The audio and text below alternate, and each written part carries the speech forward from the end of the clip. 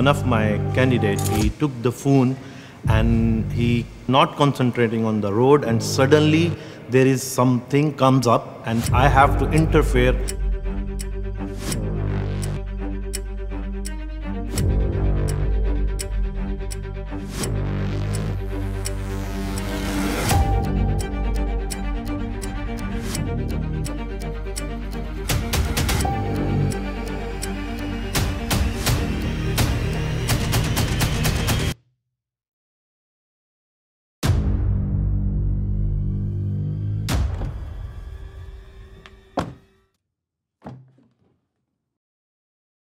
So for the final test, I want you to drive 100 meters in a straight line, making sure you're as careful as possible.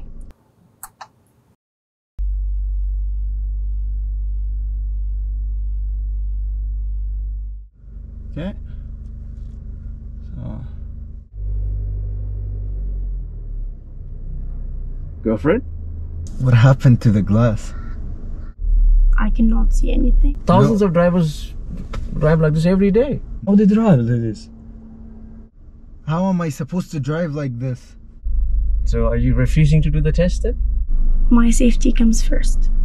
Yes, I'm refusing if I cannot see, of course. No, sorry. I can't do that.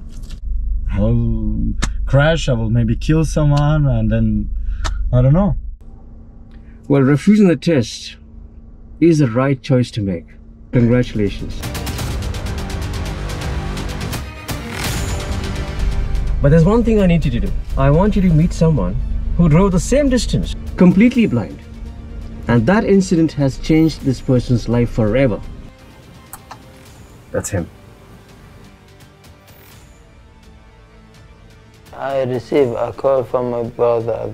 He asked me to go to Abu Dhabi airport. At that time, I hit the side of the road and I don't know what happened. When I see the crashed car photo and I know it is me, I'm totally lucky. 1 second can change your life.